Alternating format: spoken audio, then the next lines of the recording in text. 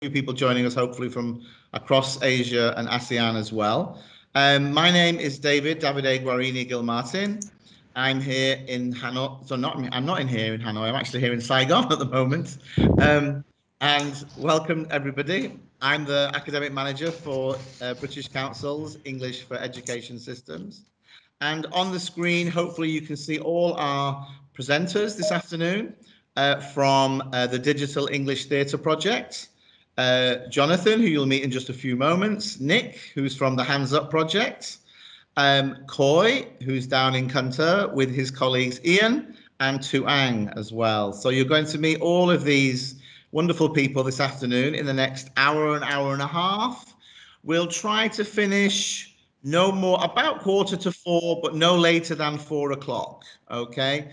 Our Indonesian colleagues, British Council Indonesian colleagues, have another webinar starting at 4, and I'm going to introduce you and show you the link if you want to register for that. Tech Talk at 4 o'clock, part of a series. So without too much further ado, how many times have we heard that over the last 18 months? We'll get on. So what we're going to do today, I'm going to begin by talking a little bit about the background to our Digital Learning Innovation Fund project here in Vietnam. And then I will hand over to Jonathan, who'll say a little bit more about the Digital English Theatre project, one of the 3 projects. And then we'll hear from Khoi, from Thuong, and from Ian. And you'll hear a bit more from each person later. After each presenter, you also have maybe 5 minutes for some Q&A. And at the end of our session this afternoon, we'll have more time hopefully we'll have some more time for any questions. So please feel free to write your questions in the chat, okay? And yeah, please, like Marina, hi Marina, please just, if you can write in your chat, just say good morning, good afternoon, where are you from, which province in Vietnam or which part of the world are you from? That would be great, so we all know who you are and where you're from. Also, note, as it says at the top of the screen, we are recording this webinar and we'll be sharing it on the British Council Vietnam YouTube website, YouTube channel afterwards, okay? So I'm going to start sharing, just to give you a little bit of background about the Digital Learning Innovation Fund. Just bear with me a second, is that the right one? Okay.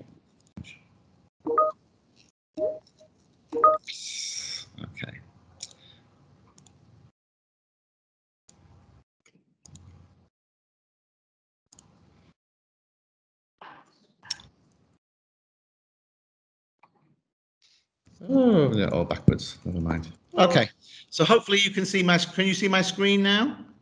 Ian, can you give me a thumbs up? Because I can see you. Okay, great. So, hopefully you know about the British Council. Okay. Oops.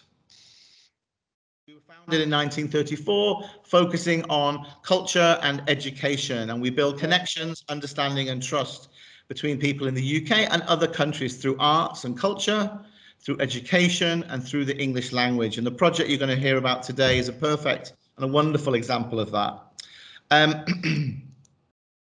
And in 2019, 2020, globally, we connected with, before the pandemic, we connected with 80 million people directly, as well as almost 800 million people worldwide, and even more since the pandemic. As I say, I work for the English for Education Systems part of the British Council. And our work is organised into 3 main impact areas where we look at ELT, English Language Teaching and Education. We look at English Empowerment, and we also look at English Connects, which is our digital work. So many of you, if you look on the right, you will see the Teaching English website. Hopefully many of you will be familiar with that. That's an example of our digital work. And again, the project this afternoon is going to explain a lot more about that as well. We have a global framework for our work as well. If you look at the bottom, you can see we look at other cross-cutting themes, including gender equality, inclusion, and educational technology and digital resources. So again, this project is a really good example of that. In Vietnam, British Council has been in Vietnam since 1993. We work very closely with the Ministry of Education and Training, as well as the National Foreign Languages Project, on a wide variety of projects and programs.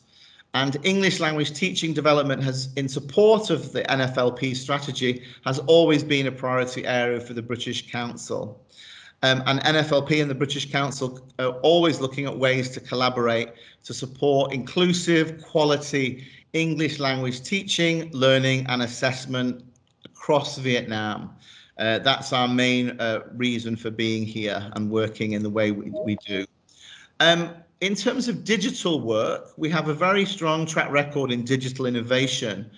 Some of you may remember from many years ago, from 2008 to 2011, we had the Teaching English in Vietnam, the network, the website, which had lots of resources for teachers.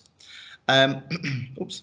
And we've had other projects such as the Bridge It project with Nokia and Pearson, and we've done other consultancy work for NFLP as well, looking at different types of digital and online platforms for teachers and learners here in Vietnam. And that brings us right up to date with the Digital Learning Innovation Fund. So this was a response to COVID. Obviously, as we know, here in Vietnam and across the world, COVID really started in January, February 2020. In British Council globally, we created a digital task force. And then in September of 2020, as part of our virtual ELT mission, we made the announcement of the Digital Learning Innovation Fund in response to COVID. And then in January of this year, we put out a call for projects with two main themes. And as a result of that, we received 9 proposals. So the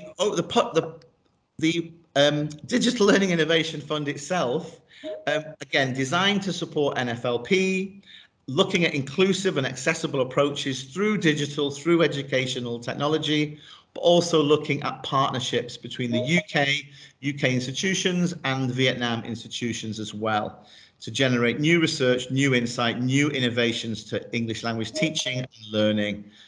So that's the genesis of the Digital Learning Innovation Fund pilot.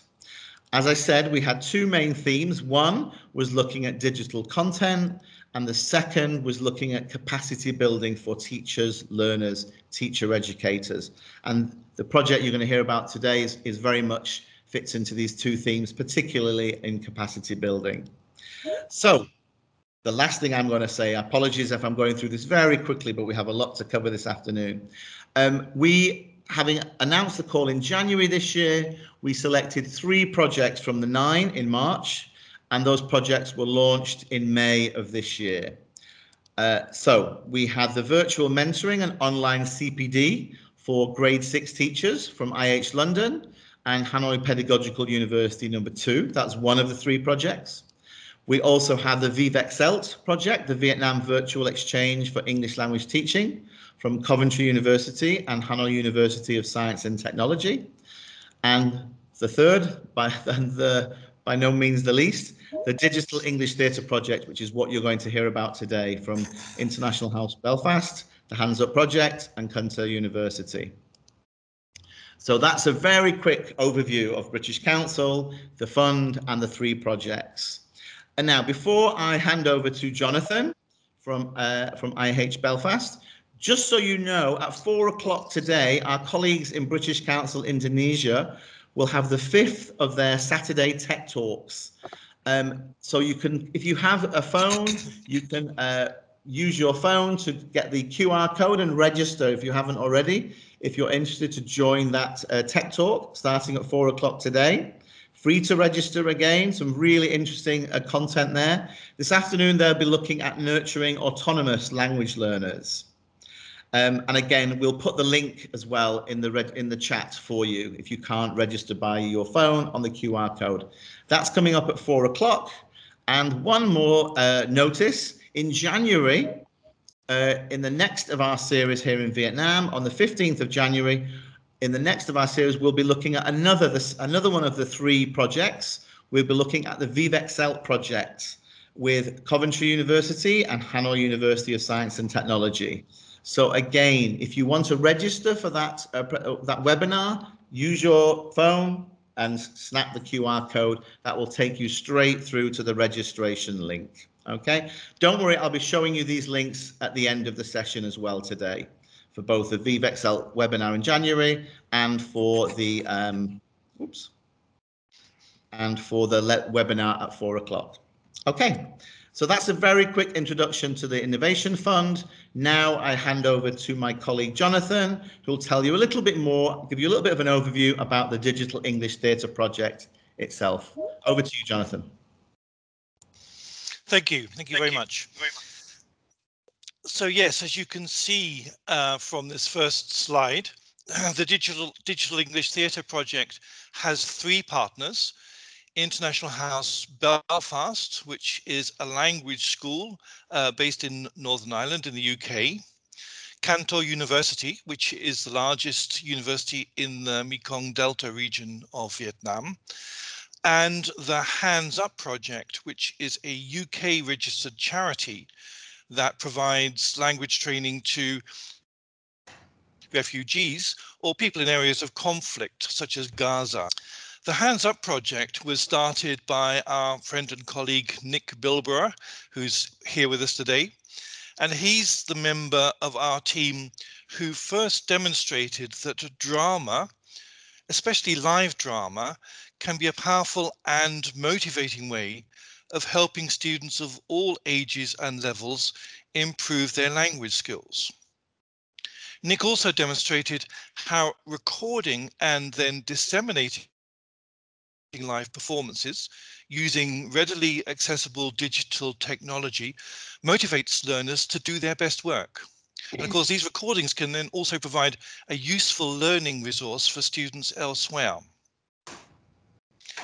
Next slide, please. Thank you. So the main objectives of our project were to provide English language teachers with a range of new skills and techniques, and to help students improve their level of English. And we aim to achieve this by providing teachers and learners with the skills they need to use drama effectively in their language classes, even when these classes were happening online because of the restrictions imposed by the COVID pandemic. Next slide. There were 3 phases or stages to the project. The first of these was to train groups of language teachers how to use digital English theatre methodology. The second phase was to help the teachers implement the methodology in their classes. And the third phase was to conduct some research in order to evaluate the impact of the project. The first training phase involved 40 teachers. 30 of these were university teachers and 10 were from high schools. And the aim was to see how teachers and students from different types of educational institutions would respond to the methodology. The second phase of the project involved over 1,000 students who were encouraged to write, perform, and record their own short plays. These plays could be based on any theme the students chose. So we were also giving students the opportunity to be creative and to learn some other useful skills, such as enhanced digital literacy. Next slide, please. During the initial training phase, we also trained 3 university teachers, including our colleagues from Tho University, so that they will be able to organize more training courses for other language teachers in the future. Next slide.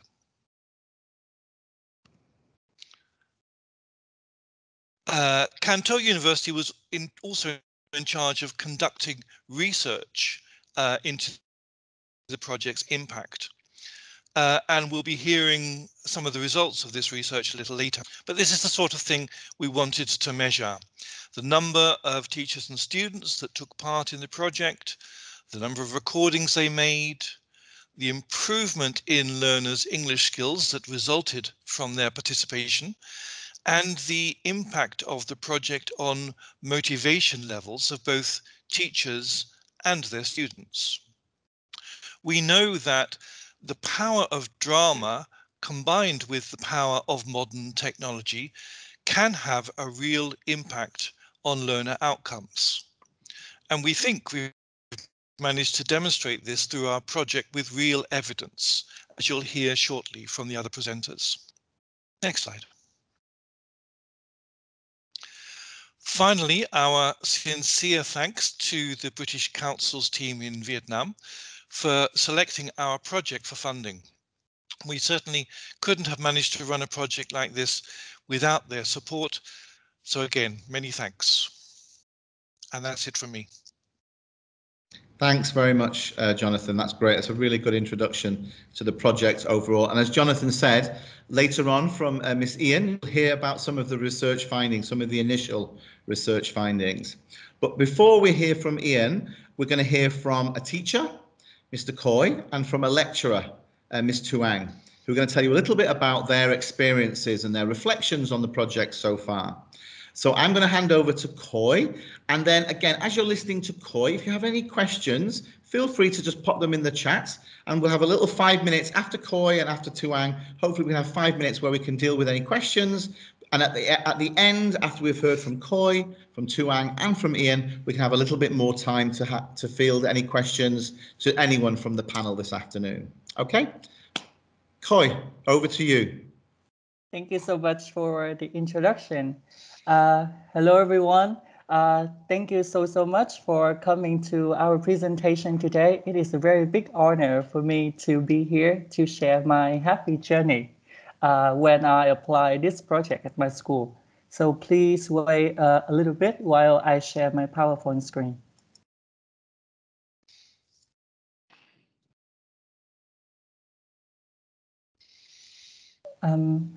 If you can see my PowerPoint slide, can you please give me a thumbs up, give me a heart or some comments so that I can know that? Okay. Okay, I can see your reaction. I would like to introduce myself first. My name is Khoi, and I am a novice teacher of 2-year experience. So I just freshly graduated from Tho University, and I got a chance to work at my former high school, which is Lý Tự Trọng High School for the Gifted, based in Tho City. For this project, I think that this is one of the biggest memory in my life because it has transformed me a lot. And I would like to invite all of you to review a little bit about my journey with this methodology. So here is my outline for my presentation today. The first part of the story, or you can say it is the first chapter, is about my students. And the next one is my colleagues. And the last one is a journey, a reflection on the whole journey. So before beginning my chapters of the journey, I would like to introduce a little bit of details about the English education system in Vietnam. So before we use the books, this is, we call it the 7-year program, which means the students, they study English at the from grade 6 and then they go from 6 to grade 12. And from since I teach grade 11, I would like to show you something.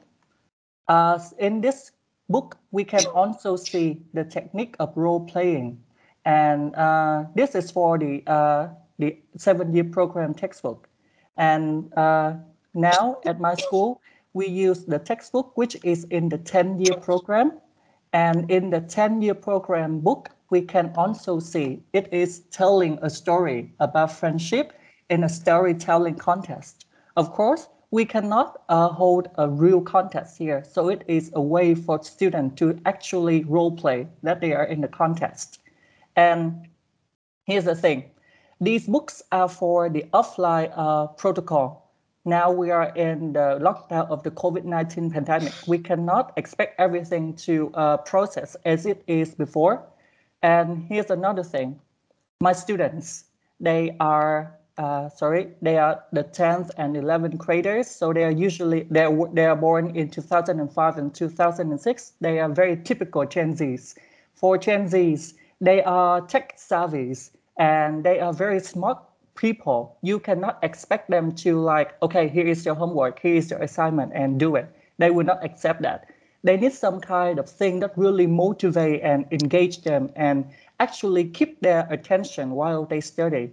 And I think that one quite bright thing about the COVID-19 pandemic is that I and my colleague have a chance to participate in a very meaningful project and very transformative one, which is the Hands Up project, hosted by Tho University with British Council and International House of Belfast.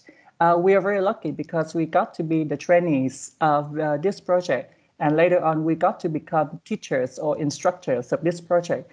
And as you can see, as teachers, we are still very happy when we are in this project. So whenever I feel happy doing something, I want my students to feel the same. And as I told this story to my supervisors, and which is the department of our, which is the head of our department of English, she said that, okay, so let's try at our school. So she gave us a lot of support. And while I discussed this project with my students and while I talked, one day I got this message from my student and I know that something has happened. So while we exchange, we say, thank you, my teammates are afraid that we're spending too much time for the script adaptation. And I give them some advice. And the thing that really captivate my attention is this message. This student is a typical Gen Z, and he or she sent me this message. I am also very grateful to be engaged in such an awesome project. As you know, it is very hard to get like the recognition from teenagers nowadays, and they gave me the word awesome. And I know that, okay, this project is something, and I think that I am very blessed and very happy to share with you today. And another thing about this is that throughout my application with this project, they are very engaged in this project. So as you can see here, here are some of the message. So I have answered all the 3 questions and the student versions of the teacher's order. However, what are we supposed to do with the second draft teacher? And as you can see here, the conversation is all about the process of learning. They do not care about the marks. They do not care about how I assess them. They just really want to learn. That is something that not a lot of tasks can actually carry out, because whenever you give something to students, they always ask about, okay, so how will I be assessed? And what are the marks or the criteria I be like? And here's another thing. So this is Vietnamese I would like to introduce to you a lot. They say that, dear teacher, our script will be a little bit very updated, very modern compared to the original script. So it will be very different. So normally when we teach, we don't hear a lot of stories and a lot of feedback from students like this. They just do it and they don't talk to us much. And here they ask for my permission in order to be creative. They want them to think outside the box. And as a teacher, I think that whenever we hear this kind of response from our students, I think that we have done something right. And here is another one. They also ask, they're very, I think they had a lot of fun. So they asked me, can our group add in a behind the scene part in our clip? And would it make the clip less serious? So here, they want to show that they have fun and they will really want to integrate their computational skill here. So whenever I hear that, just do it, right? And here is a thing that I would like to show you.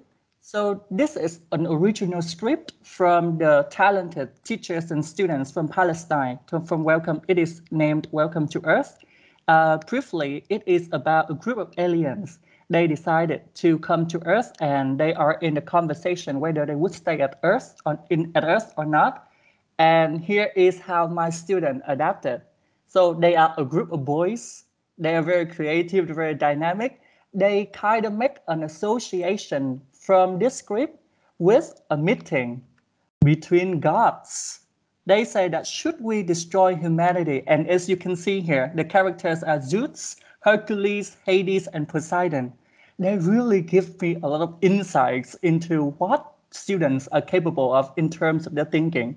And when I read the script, I was like, oh my gosh, how can it be so creative? I cannot make that kind of association, but here, only at grade 11, and they can make really interesting connection between what is given them and what they can create. So here is my own personal conclusion from what my students get after the project. First of all, I can confidently say that they have really enjoyed this project. I haven't heard any complaints from them or anything. The conversation was always about, could I do this? Could I do that? Could I do more? And is it okay? Blah, blah, blah. Everything was about that. They're really engaged in it. And the thing that I really enjoy about this project is that I have built better rapport with my students. As you can see, the thing that we are working here is just a computer. It is very hard for us to communicate all things. But with this project, I can actually communicate with my students. And they have learned without thinking much about grades. They actually told me that although they know that this will be created, but they say that this is the onward. It is very creative when they can actually learn without thinking much about grades. I was shocked when I hear that. And of course, they have developed their language competency. So this is a way I think this is a very good way for students to develop the listening and speaking. And when they adapt the script from the original one, they have to read it and then they have to rewrite it. Not many tasks in the textbook can actually engage students in learning integratedly like this kind of project. And of course, they are actually engaged in learning. They are in charge of their own learning process. I am just there to instruct. I am just there to give them some guidance, and I do not take control. They are the one who take responsibility and the full control of their own learning. And that is the first chapter of my journey. And I would like to move on to the next chapter. The next chapter is about us. As we all aware that teaching is not a very pleasing or it's not an easy job. Sometimes we are like this after school. We are completely beat, we are exhausted, and even now we are in the COVID-19 lockdown. Everything seems to be more stressful, and we have to be using our computer throughout the whole day. And to think that after a very long day of teaching, it is quite unimaginable to talk about the things that are happening in our classroom. But this is not the case with this project. I have had great conversations with my colleagues about this kind of project outside of class time. So here is a teacher. So we discussed it.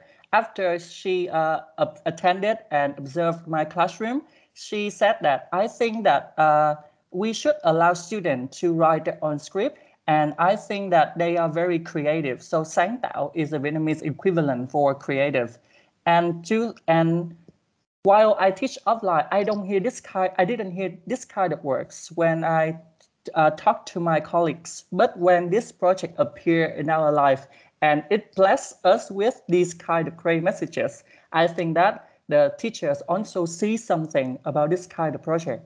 And here is another teacher. She asked me, hey, my students, they are very great.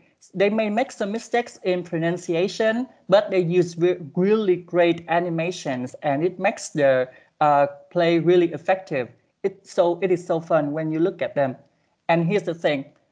Sometimes it is very stressing whenever you share something with other teacher. But here, this teacher asked me, do you want to see the students, my students' clip? I would love to share it with you. So I think that this is also a great way for us to build rapport with other colleagues. And again, she mentioned creative. I think this work is one of the highlight of this project. And here is my own conclusion. So my colleagues, they can also spot the impacts of this project. And thanks to this project, we can all see what students are capable of, right? And to wrap up my journey with this project, here is something that I would like to share. First of all, I was very lucky to be a participant of this project at last May, since the end of the last semester. And I got a chance to become a trainer so that I can share my experience and also the love for this project with the other teachers in some other places. And the last one is that I got to share this feeling of happiness with my students. So what could a novice teacher like me ask for more? This is like one of the best things that has ever happened to me. And so here is the thing about methodology. Sometimes it is practical, but I think that it would be better if it is supported by a framework. And I am also very blessed to be a student at Tho University, because when I was a student there, I got a chance to study project-based learning course. And in this course, we got to read a very insightful and interesting article by Dr. Allen and Dr. Stoller, which is maximizing the benefits of project work in foreign language classroom. So you can copy this and then you can go online and search for it. So here are the 10 steps that I have adapted. And, oh no, sorry, this is the direct citation. So here is the framework which I used in order to apply it in my classroom. So I am not here to tell you like, oh, here's how you must do it. So this is just a suggestion for you to see and as a reference for you, because in your in your real situation, I'm not sure whether my suggestion would work or not. So this is just a humble suggestion, a framework for us to rely on and work on. Actually, I have not done like full 10 steps of it. Some steps I combine. So I think I should show you the full version so that you can actually see it and implement it in your own way. And I'm just here to show you what are some ways I use to make these projects go quite smoothly. The first thing is that we are now working online a lot. So we need something to work as an archive for us to interact and for us to keep the student work. So I use Google Drive and I classify it into a big file called the Digital Theater Project at my school. And for the class that I am I co-teach and I supervise and I'm a main instructor, I leave it here. And I quite like colors, so I put a lot of colors here. So it is not compulsory things to do, so it's up to you.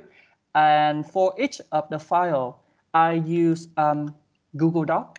Google Doc is a really great thing. It actually encourages students to rethink about their learning. So as you can see here, I use the word portfolio. So they are allowed and they are encouraged to use a lot of drafts here. And I believe in the power of questions. Sometimes when we speak a lot, but not many students can actually understand us. Instead, give them great questions to think about. So the first step is I give them some original pieces and give them some techniques, and then I ask them to choose it. And while I ask them to choose, I give them some things for them to think, like, what do you like about it? Is it a Vietnamese context? Because I believe that, although we learn English, but we are still Vietnamese. So we have to localize it. And the next thing I ask them is, what could you do to make it more relevant to our context? And also I put some sample videos here. This is a really great way because whenever they have something, they can put questions here and they notify me and I could go in there and interact with them. So Google Doc is a really great choice. And since they use Google Docs, here is something I would like to share with you. Since the exercises and the assignments in the textbook, it doesn't show a lot of encouragement in their organic learning process. This one is really great because this is their first draft.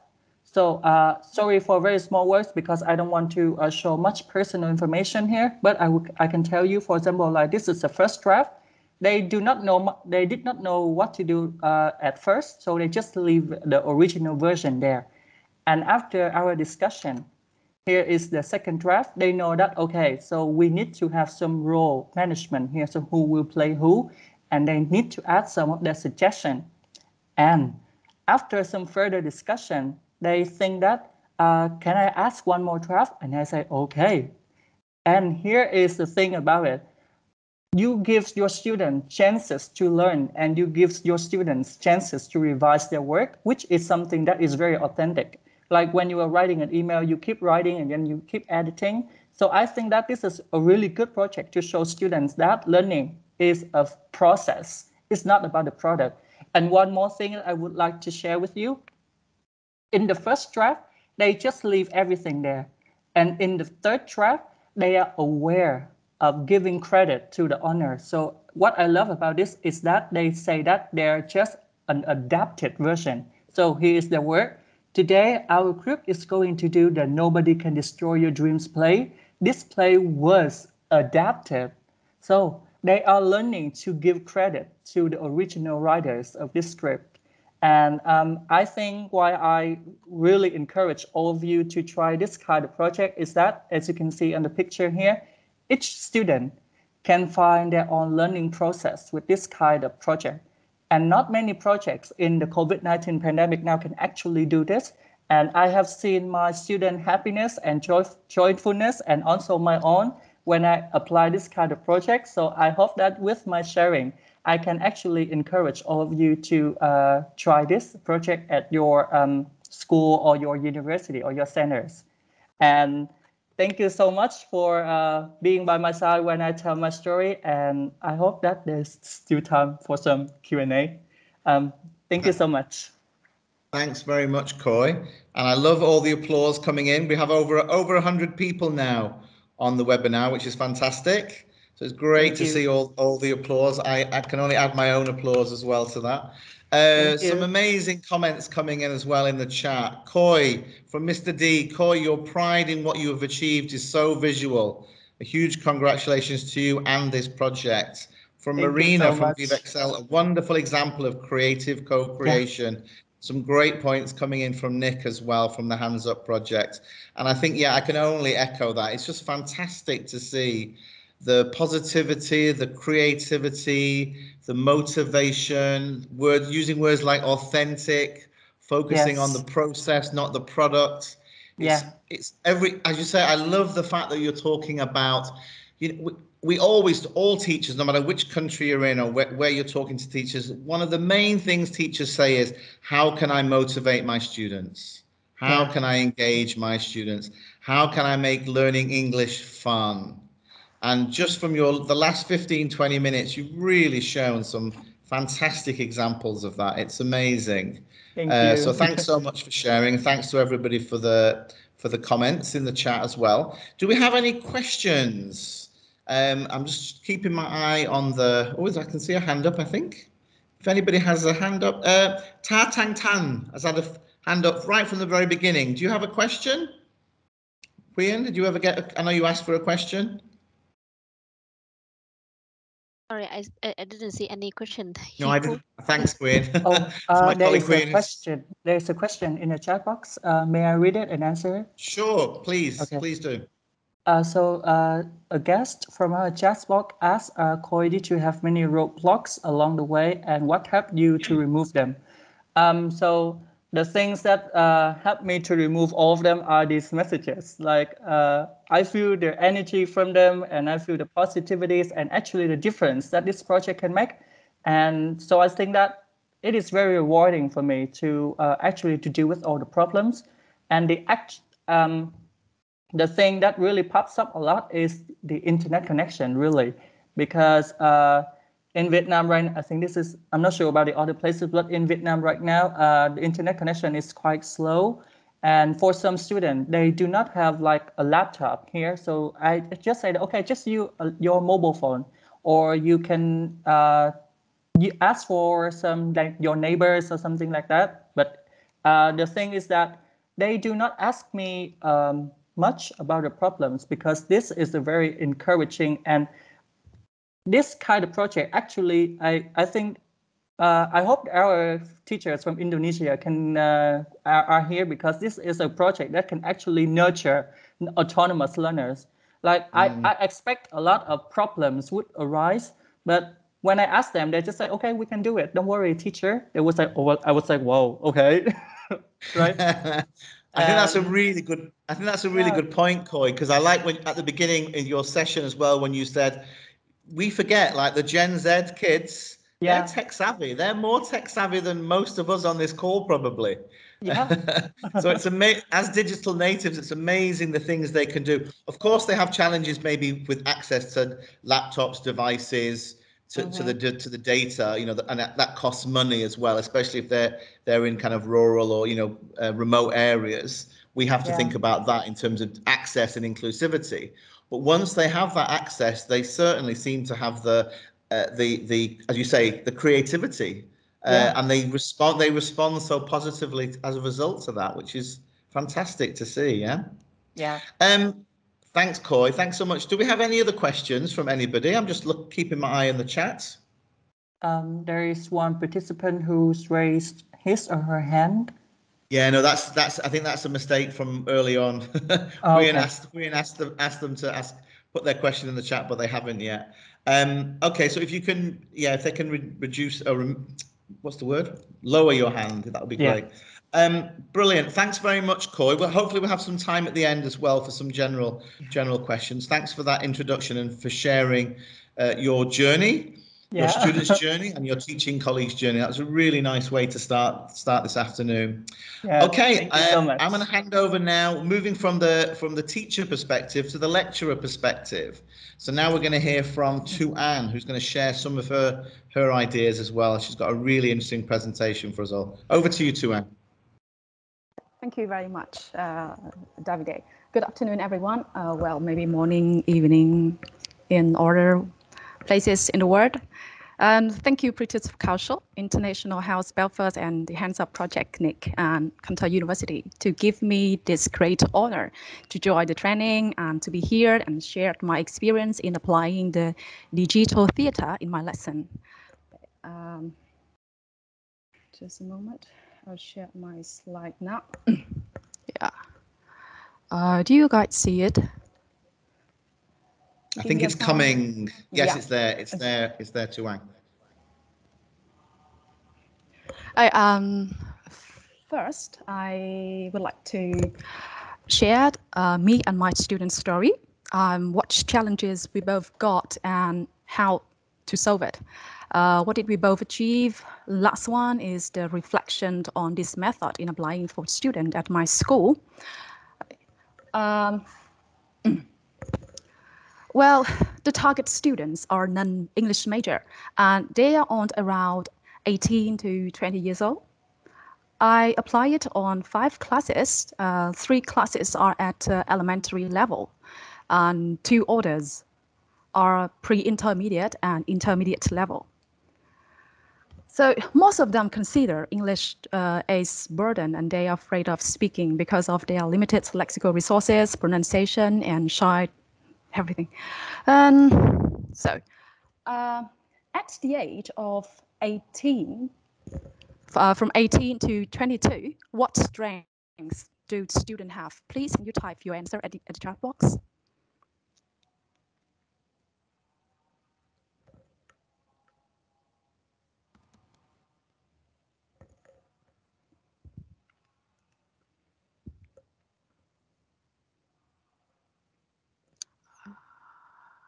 Yeah, you got to learn, yeah.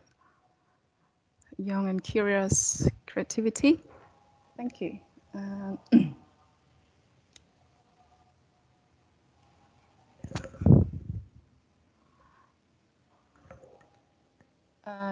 Yes, young, enthusiastic. Yeah, so, and what challenges do you think that student may get? Yeah, type your answer in the chat box, please.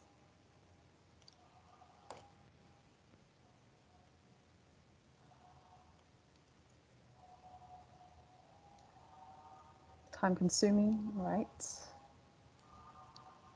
Too many distractions. Yeah, easy to get bored. Thank you. Yes, the problem they've got here is the lack of confidence, shy, nervous, anxiety. They're not confident about themselves, speaking English language in front of people. And shy, nervous, and anxiety, the student feel uncomfortable and confused in communicating in English. Most of students talk to me that they felt feared of making mistakes in speaking, that their classmates laugh at them and looking silly in front of their mates, even criticize them in the classroom. They also lack of motivation in themselves. Motivation can be driven by teachers, classmates, but the problem is that they didn't motivate them very well to speak English. That means they didn't take interest in speaking and even learning English. And the last one, but it is also the most big challenge, is the biggest challenge, is common grammatical mistake. Mostly students face in speaking. Learning English grammar is very difficult for students. In speaking English language, mostly, the student make grammar mistakes. Usually students make mistake in tense, active and passive, and vocabulary during speaking English language. They use the wrong tense. Sometimes they want to speak in the past tense, but they used to speak in the present tense instead of the past tense. Then I think, oh my God, what can I do? There are much more challenges than I thought, and how to solve it. And this is my solutions and my tip. The eye and show them example, set up the stage to choose and write script, practice pronunciation, working with script, and create remote theater. And I will show you in details now.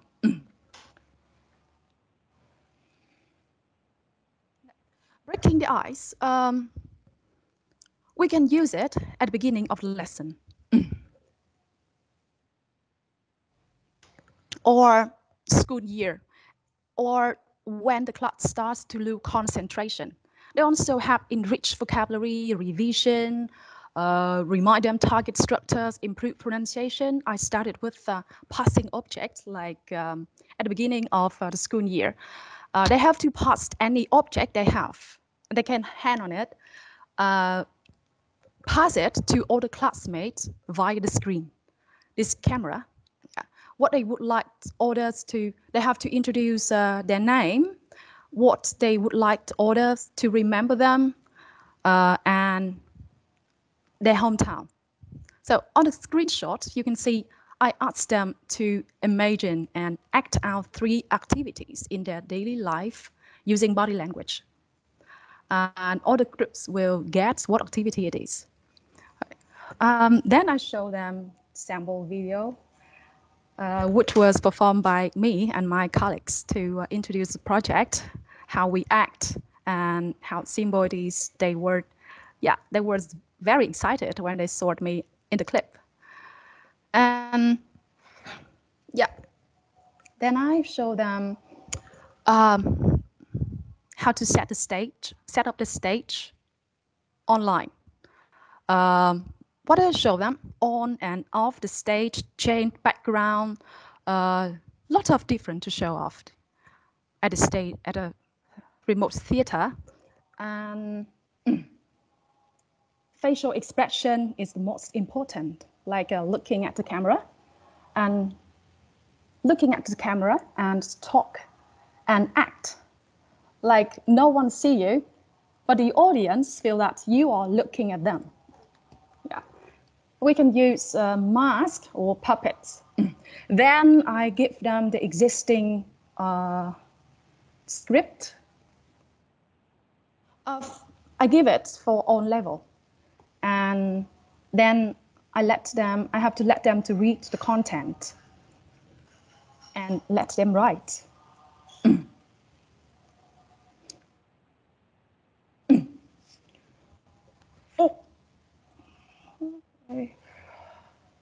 For elementary level, they can add more characters, more dialogue, or write new ending so that everyone in the group can talk and can act.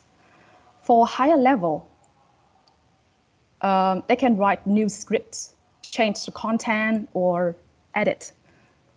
And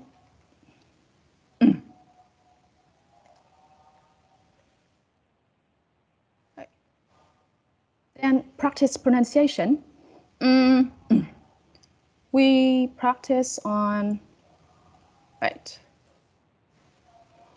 Besides learning in class with teacher, they can practice at home by themselves on Google Meet because it shows the subtitle when you read it. Elsa speak, Flipgrid, even Zello. You know, they sent me the words or phrases that I couldn't pronounce correctly. Then I recorded and instructed them and sent back to them. Then we work with script. Analyze, explain, taking note. I correct the script, what they wrote. I started from the extraction, then to full scripts. And physical theater. Show them basic gesture in acting, using hand, facial expression, voice, intonation. And we practice in class together. As you can see on the screen, this is an extract from a Sheep and Sheep textbook. Instead of putting them in group, listen and fill in the blanks, I acted with them. Before showing this task, I asked them, do I copycat what I was doing and saying, then repeat it and speed up. Then I put them in a group, the breakout room, to fill in the blanks, practice, and then they go back to the main room and enact the dialogue. So it isn't about my solutions and tips.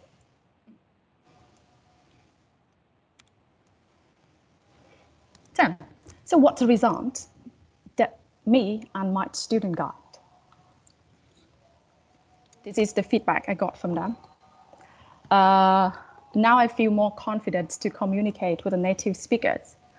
And whenever I read a words and it shows me the correct subtitle, I was so happy as I won a lottery. And now I feel confidence in my pronunciation. And I have more friends because I didn't know anyone. As you know that non-English major student at university, they're from different major and they learn together in the class, only English subject. So that's why they didn't know before. Yeah, thanks to this drama activity, I can get full mark in speaking test. And me too, even though I usually make mistake in pronunciation. And this is the interview, group interview of my student. I'll tell that one now. We did this activity. Well, in terms of English learning, it's undeniable that our English level has been improved a lot through on the practice while making video, and especially my listening skills and speaking skills. Well, besides, because of many problems arising throughout the activity, so it really sharpens our problem-solving skills and, of course, teamwork skills. Yeah.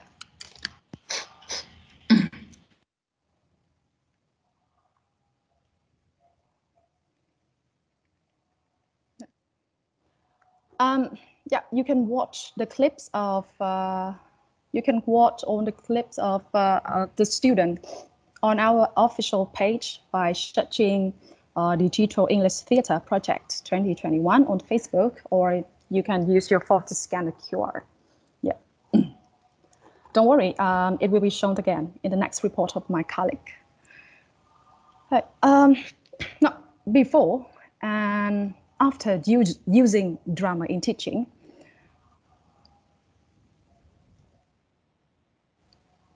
sorry, this is my sharing. Before and after using drama in teaching, we sent student survey. And this is what I got from my point of view after weeks working with non-English major students. In the next report, my colleague will show you statistic and more detail. Okay, some students from elementary level, they have been studying with me for 2 semesters. So I can see their improvement clearly in English language proficiency, absorbed new knowledge about culture, history, moral lessons. Besides, they have to work in groups. Everyone is accountable for their characters in the play. Regarding to motivation, it is vital to create an enjoyable learning environment.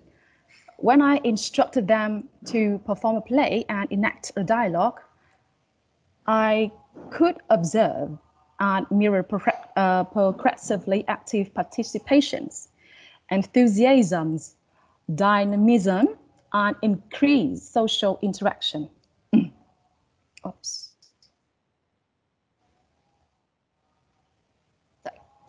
But only one, but not least important problem during my teaching, and I think we all have ever experienced, is that low bandwidth internet connection or power off. So, and I solve it. I let my student make the clips themselves and post it on Flipgrid, where I can store their clips and they can check their pronunciation after 10 minutes of posting. Right. To sum up, drama activities bring out the great output of authentic, realistic language through interactive, hands-on activities that are highly meaningful to young learners. With teachers as in the roles of trainers, monitors, guiders, learners will undoubtedly profit from the integration of drama into classrooms. Yeah, it is. Thank you very much. Thanks very much, Vuong. That's really, really interesting. Fascinating solutions there. I really liked your list of solutions that you shared on the screen with us, and you guided us through. It was also really interesting to hear you talk about the confidence, and again, I think many of the comments as well when you asked the question at the beginning. You know, teenagers, they need to develop their confidence, but also you were talking about, you know, maybe grammar mistakes and practicing their pronunciation. So that balance, I think, between accuracy of grammar, accuracy of vocabulary, accuracy of pronunciation, balancing that with the fluency. We often talk about accuracy and fluency in speaking. And obviously the fluency, we're looking at confidence building amongst students. So it was really interesting to hear you kind of touch on many of those points through your presentation and through your sharing. Do we have any questions from anybody for Vuong before we move on to our final speaker this afternoon?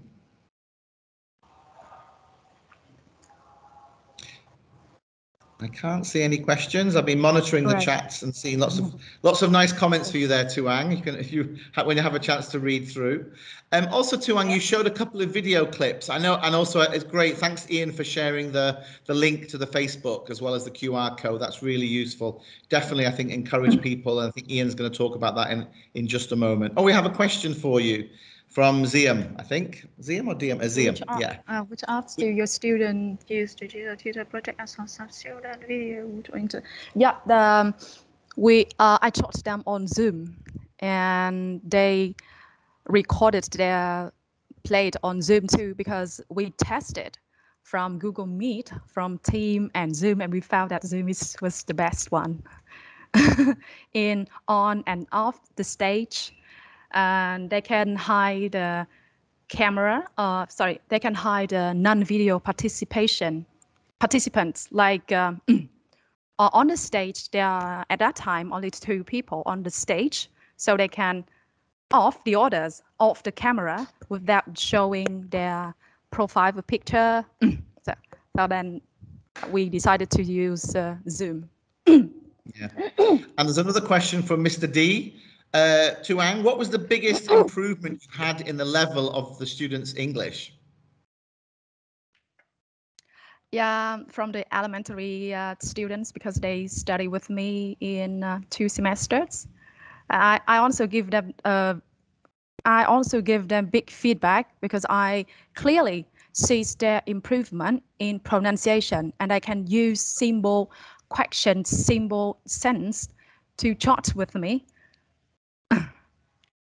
Great, thanks. They felt like the feedback I show on the screen, it's written in Vietnamese.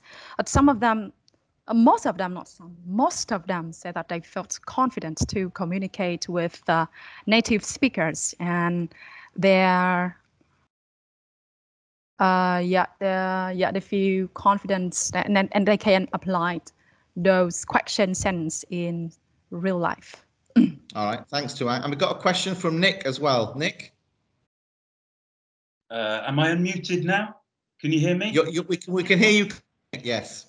Brilliant, brilliant. So, Antoine, that was fantastic. And I'm just really interested in the kind of reformulation that you're doing when students write something in the plays and then you change it, you give them a suggested alternative. Yeah. And I think that's really getting to the heart of learning when you're really helping them improve their writing. And I just wonder if you encounter any resistance from students when you change what they've written and give them other things. Or how do they respond to that? They respond via emails. But I mean, do they feel comfortable with you changing their text? Yeah. Because I asked them, those students who wrote new script, I asked them to send me, and I'll have a look. And someone, I didn't ask them to send, but they sent to ask me for suggestion. Yeah, because they want to know a better way of saying things. They want to have, great. Yeah, great. Thanks, Nick. I think that also builds on what Khoi was saying as well before about the process of writing and then drafting the script and then putting that into the performance with the speaking, with the pronunciation practice. So again, that mix of fluency and accuracy, which leads to our last question. Penny Sun has asked a very good question. Hi, Thuong. How do you balance fluency and accuracy? Thank you, Penny. That was going to be my final question as well. Thuong. So excellent question, Penny. Yeah, they practiced. We have before the due date I give them. We have 2 weeks rehearsal, and they, for elementary level, they read the script, but I asked them, do not learn by your heart. Understand it. Okay. Understand it. Yeah. The dialogue, maybe it's not word by word like what you wrote, but you understand it and say it so that you can act it naturally. So communicating the meaning, not just the words. Yeah. And that goes back to what you were saying, and Nick was saying as well in the chat about body language, bringing all of those non-verbal as well as verbal communication into the mix in terms of confidence building and communication as well, I guess. Yeah. Right, that's really interesting. Thanks, Thuong. I'm just mindful of time. We've just gone over 3:30, and we have one more presentation today. So with that, thanks very much, Thuong. That was really, really interesting, and I'm sure there's even more questions. So do have a look in the chat. But finally, this afternoon, last but definitely not least, Miss Ian from Tho University, who worked very closely with Nick and Jonathan on the project and developing the project. Ian, over to you. I think you're on mute, Ian. Thank you very much. I'm going to share my slides, so it may take some time. Yeah. Okay, so good afternoon. I am excited to see all participant and audience over here. I'm Ying. My full name is Vuong Ying, and I come from Tho University. I was lucky to be invited by Jonathan from IH Belfast to cooperate, and he was the one who planned all the stuff over here along with Nick. So thank you for the opportunity because you chose Tho University. Okay, so I'm going to present the impact of digital English theater from the view of teacher and student. So this is kind of statistic and data to prove that the success of digital theater does not come from only one or two teachers, but come from a larger group of teacher and student, right? Okay, so in my presentation, I'm going to introduce you a little bit about the project and then do a little bit of literature review. And then I will present the methodology that we have to collect the data for our research. And then the findings, conclusion, and suggestion for teacher, right?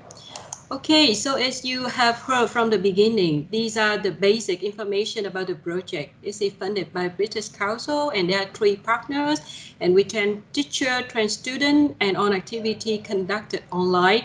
And our project was conducted during the time that Vietnam had to experience the pandemic quite seriously, and everybody has to stay home. We could not go out or go to school. So regarding literature, I will present it shortly over here. So there are various studies by different authors that review grammar technique plays a role in helping learners learn a language, either that's it their mother tongue or their foreign language or a second language, right? However, when I search the literature in the Vietnam context, we have very few study of the topic. So there are only 3 study that we can find in the literature. So about the methodology, there are 2 research questions that we ask ourselves. The first one is, what are the teacher perception of the impact of drama technique in an English classroom? And the second one is, what are student perception of the impact of drama technique in an English classroom? We want to have the perspective of both the teacher and the student. Okay, so we have 2 research tools over here. We have a questionnaire, which is consists of items built on 5-point Likert scale, and we have the interview protocol. But because of the limitation of the presentation, I will not present the data from the interview because it's more or less shadowing what Duan and Khoi have just shared you. We got excited. Comments from teacher and very positive comment from the student regarding the benefits that drama technique brings to them. Okay, so these are the teacher participants. We have a total of 40 teachers participating in the project. And some of them are very young, maybe 2 of them, I think, are under 30, but most of them are more than 40. And you know that when we are more than 40, it's kind of difficult to change to something new. We are comfortable with our old teaching method, and we feel that okay, we are successful with it. Why should we change? But in the project, we are happy to receive the welcome of the teacher who are over 40, right? So I would like to send my thankfulness to the teacher who agreed to participate in the project and the one who spent time with your students. So look at Khoi works and Duan works. You can see that they have to work extra. But I hope that they had fun from doing the job, and when you had fun with doing the job, you don't feel that you're working anymore, right? So that's I'm expecting the participants are having, right? So we have a variety of groups. So we have a teacher with BA degree, with master degree, and some 1/3 of them are from with PhD degree.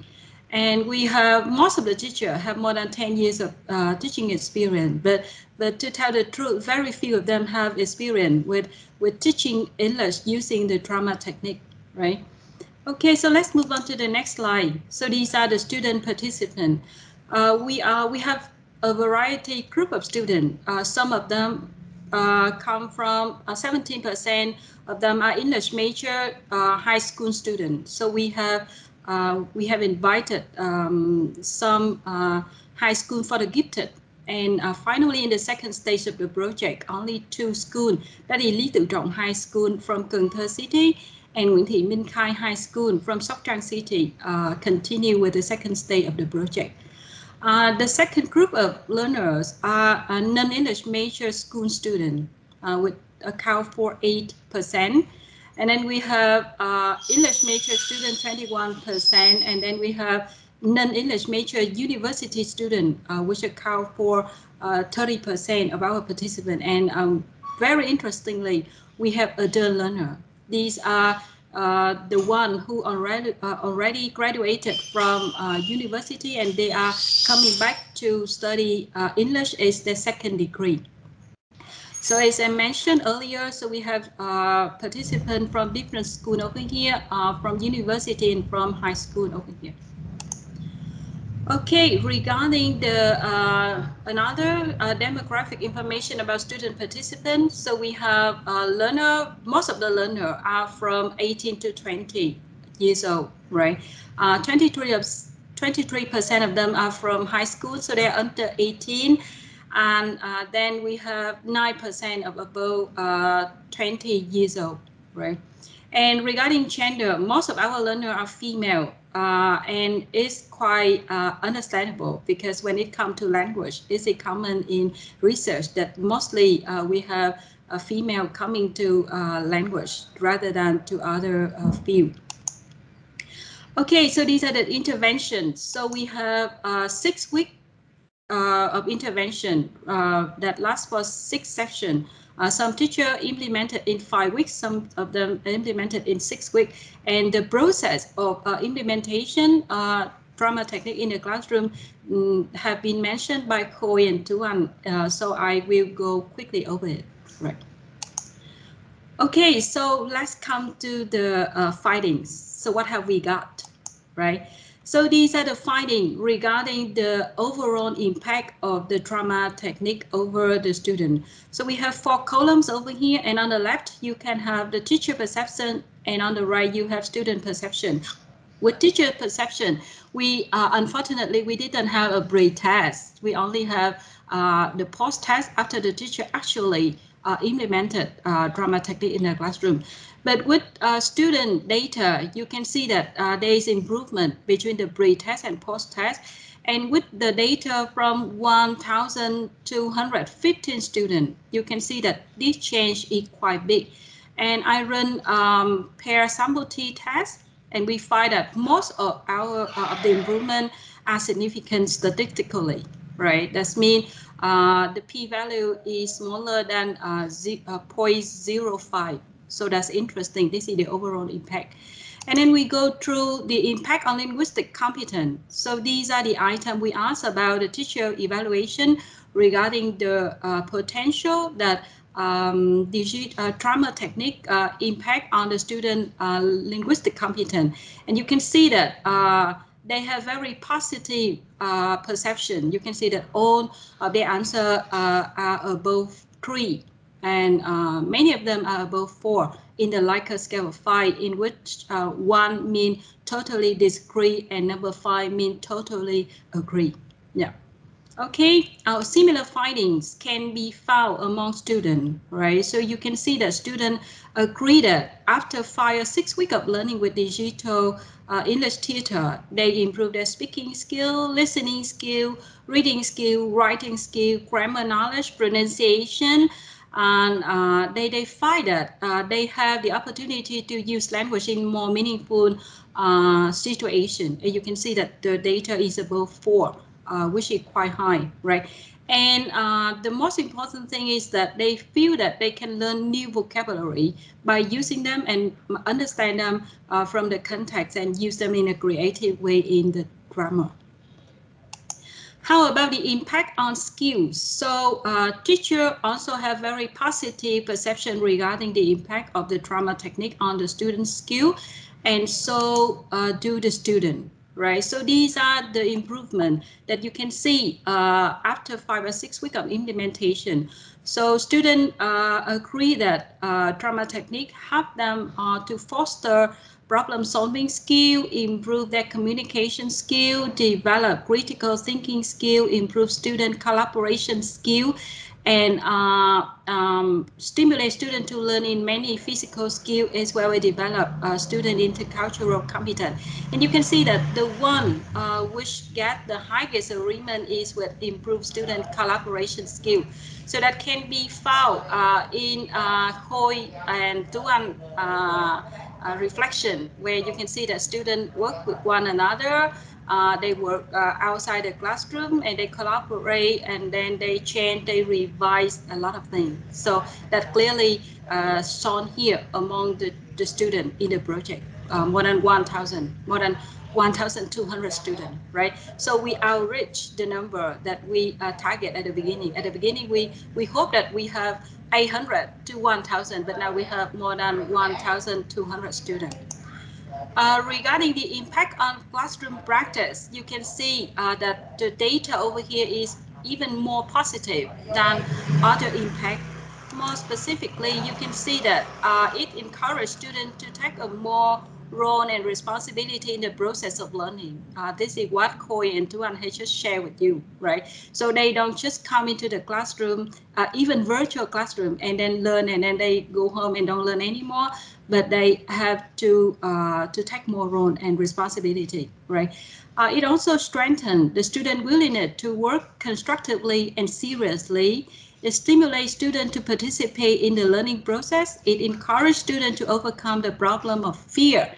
As you can see that if you look at the Facebook page that we set up, you can see that students are very confidently performing their play, right? And more clips are coming from other teachers in the project. However, we need to have a consent form from the parents of students under 18 until we can publish them. I can't wait to publish them on our Facebook, right? It also helps to provide students with opportunity to discuss sensitive topics. So you can see that if you look at our Facebook, you can see that there are a lot of plays about like gender equality, about war, about how to keep peace, how to live harmoniously with other people. So these are the things we don't usually discuss in our English classroom, because in English classroom we have the fixed topic provided by book writer. But with digital English theater, we can explore different topics, and with different script. I would like to send my thankfulness to teachers from Palestine that have written some of the script over here. So you can see that it's your choice, study the play where the girl fight for their own happiness, or Welcome to Earth, where people decided that they have to give up weapons and live with one another happily, right? So these are the things we don't mention, or we try to avoid, or we don't have a chance to talk. But with digital English theater, we can do it. You may find some interesting place over here, right? Okay, and it also helps shy students to be more active in their drama participation. So they are in their own comfortable zone in their home, and then interact with other people via Zoom, and then they feel more confident in their home, but they can still be able to speak a language. And recent study have shown that people become more confident when they study online, when they speak online. There are different reasons, but one of the reasons is that they are in their comfortable area, something like that, right? The next benefit regarding classroom practice is that digital English theater create a vibrant, familiar, and enjoyable environment for both student and teacher. So you can see how much Khoi and Thuan enjoy their class, right? So that's the thing that we can see shadowing here with the very high perception from the student, right? And it had bridged a gap between classroom and real life situation. When the student doing the role playing or doing the drama, this is something that they say and do in real life. So that's really impressive about the impact on classroom practice. So among the different aspects that we explore, it seems that impact on classroom practice is something that we have the highest or the most positive perception from both the teacher and learner. So let's move on to the other impacts. So we can see that other impact that we can find from the digital English tutor is that it can help the student, or it can help the teacher to explore the potential of creative student. I hope you have some time to watch our clip. I have to say, oh my God, sometime, right?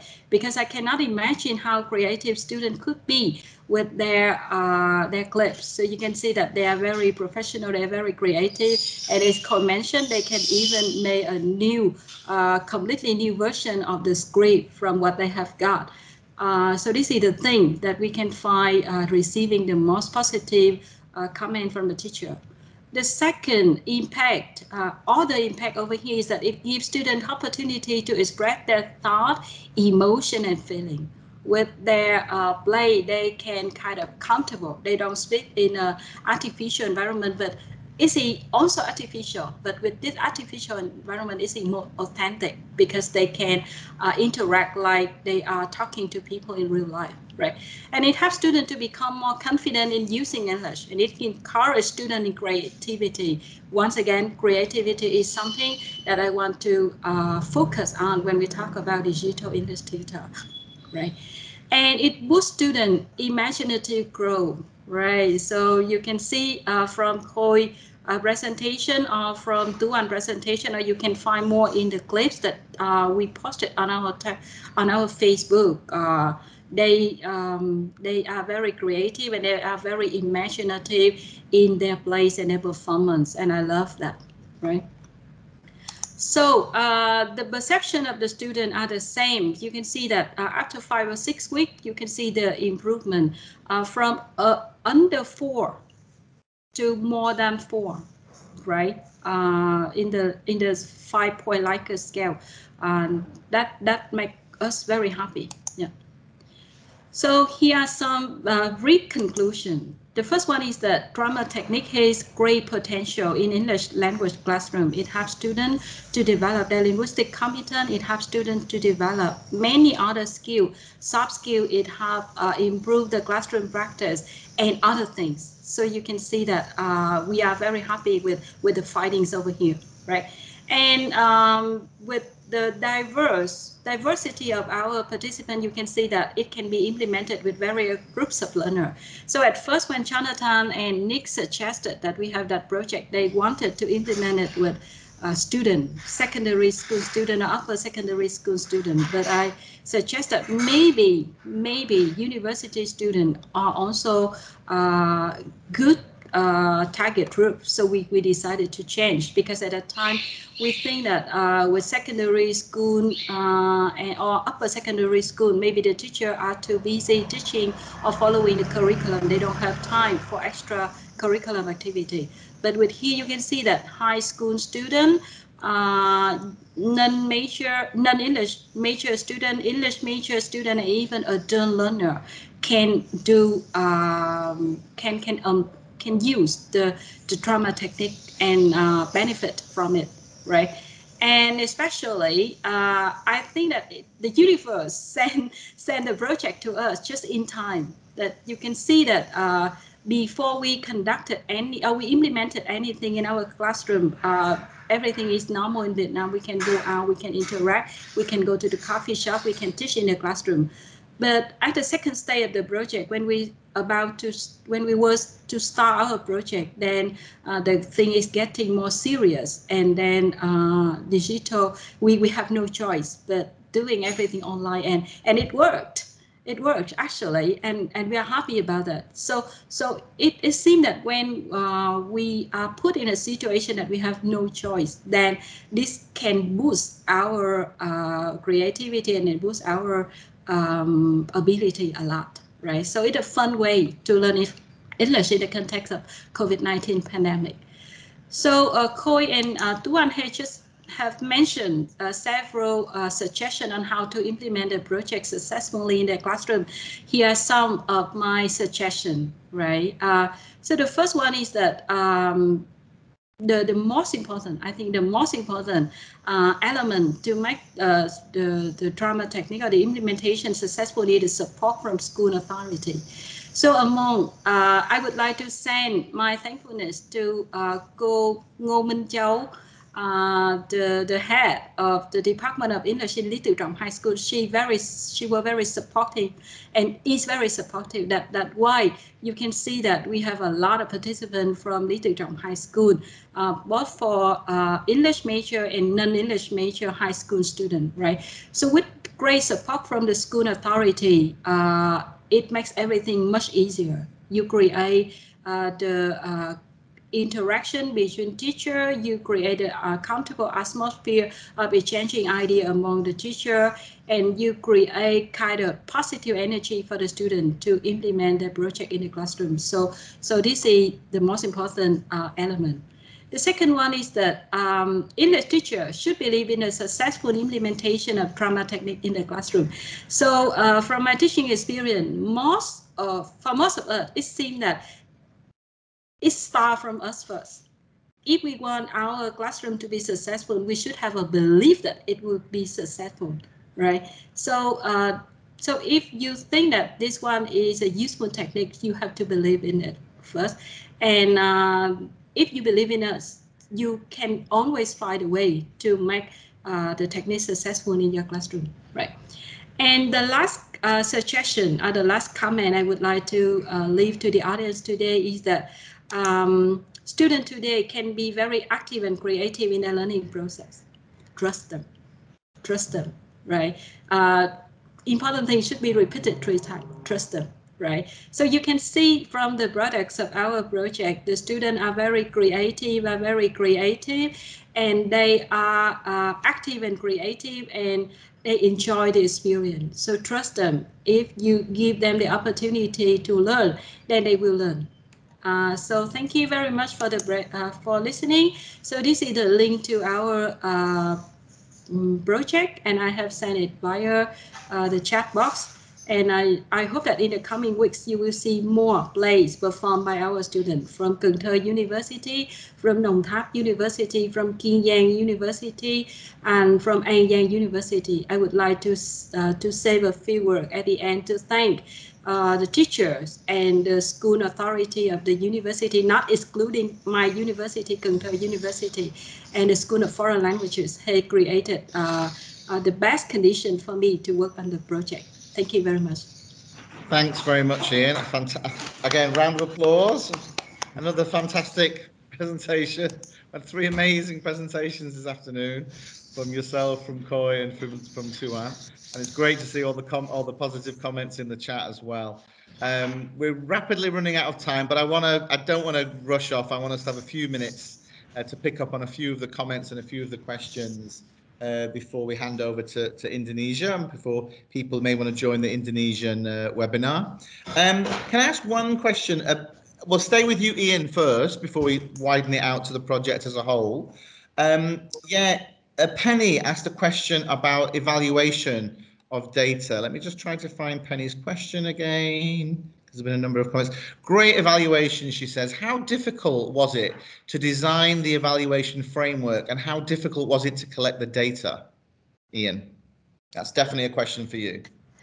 Yeah, so to tell the truth, I love researching. So my job is a combination of teaching and researching. So I love this one. So in fact, it did not take much time for building up the framework, because there are available study out there talking about drama technique, and just want to try it in the Vietnamese context, combining with this. So no, it's not hard work at all, because that's my passion of doing research.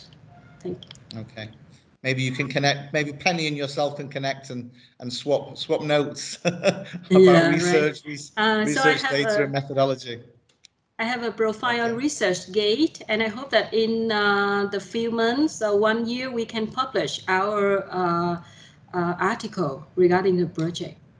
Yeah, just to add to what Ian's saying there, again, this is our first webinar sharing.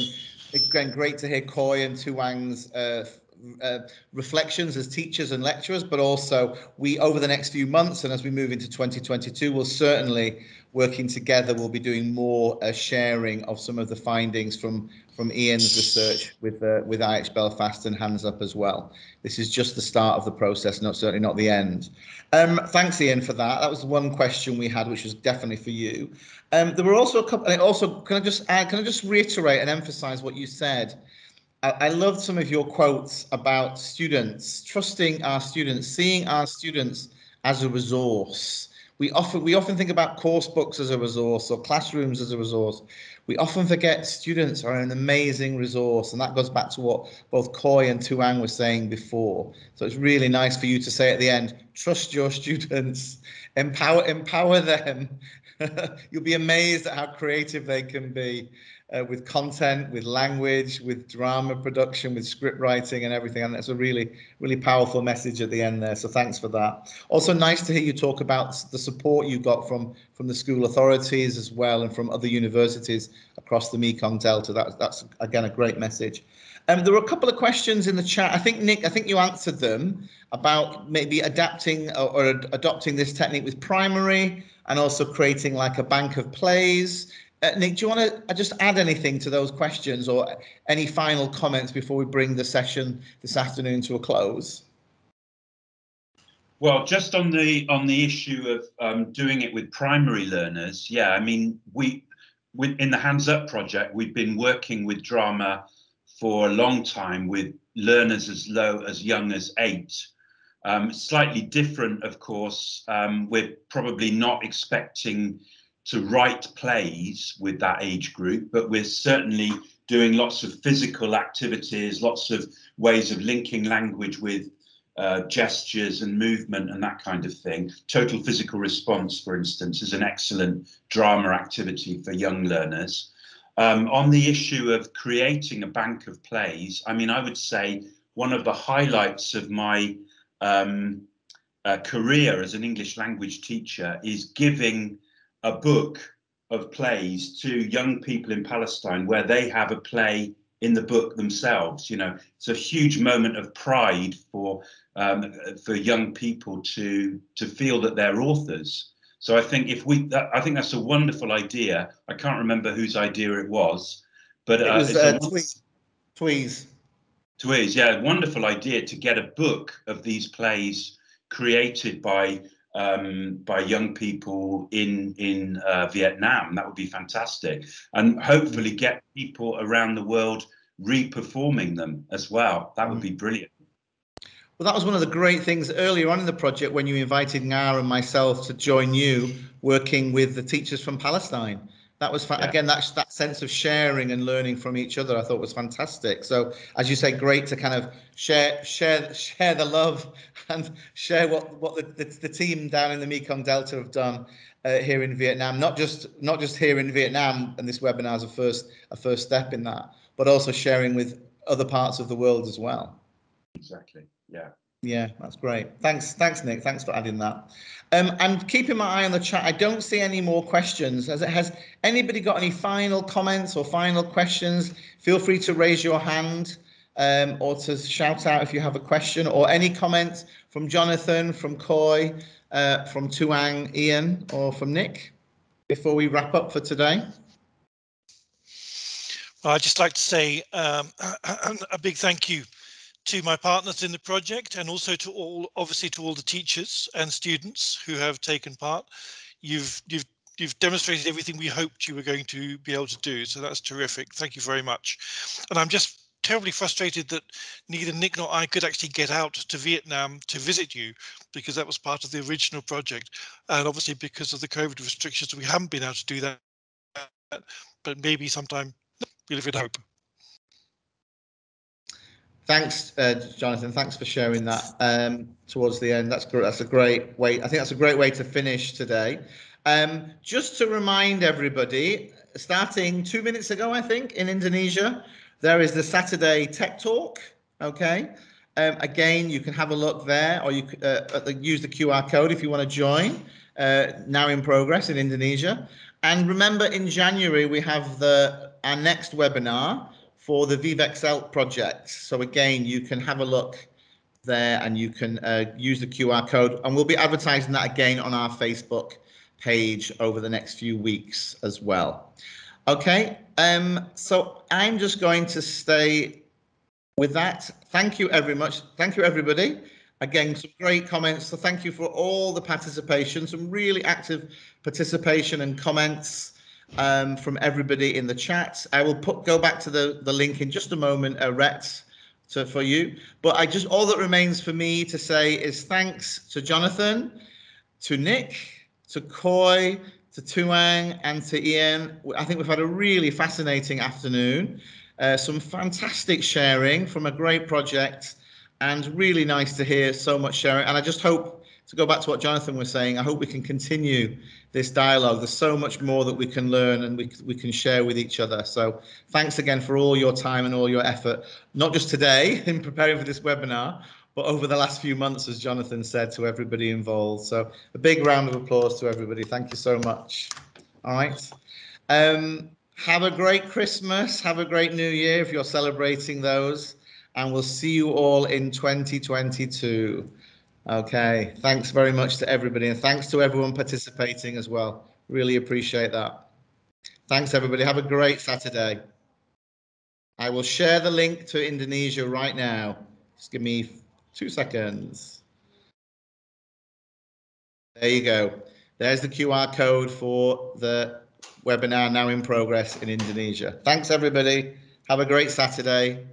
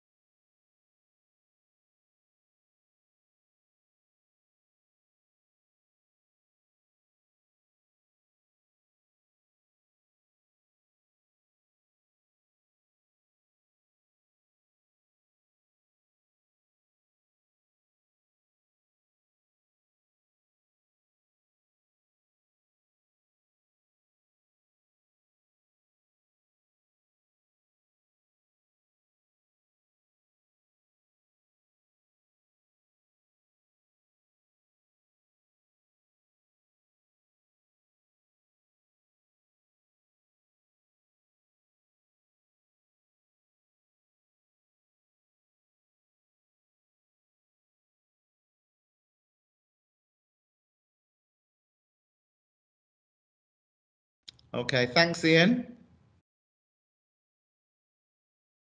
You're on mute, Ian. So I'm leaving. So Merry Christmas and Happy New Year to OnBC team. Have a good time this weekend. Davide. Thanks very much, Ian. Appreciate that. Thanks for all your support today. That's really useful. Great.